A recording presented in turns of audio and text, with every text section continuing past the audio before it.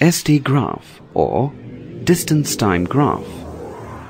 Let us learn to plot a distance time graph for the given data and to calculate the corresponding physical quantity from the graph. Draw two straight lines, one in the horizontal direction and other in vertical direction from the left-hand side bottom corner of the graph paper.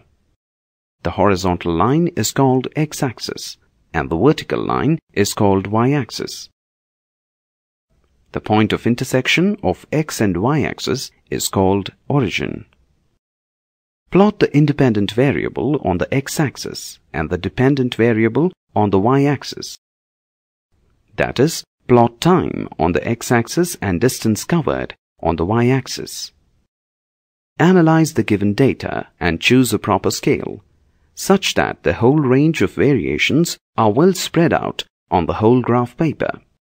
Plot the points with crosses or with dots and encircle each of the points by a small circle.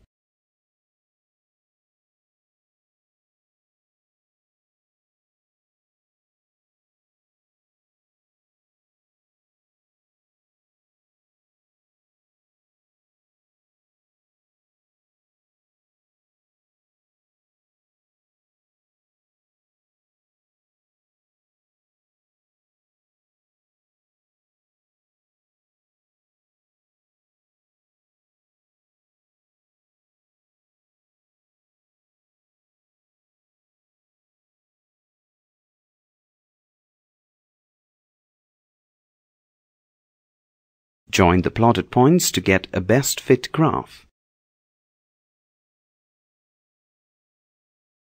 Give a title for the graph. Consider any 2 points A, B on the straight line graph.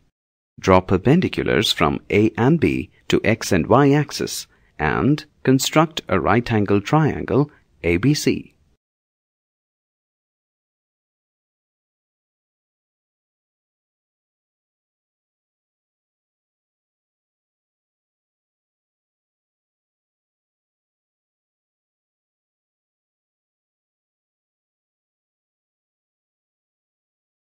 Find the slope of the straight line graph. The slope gives the speed.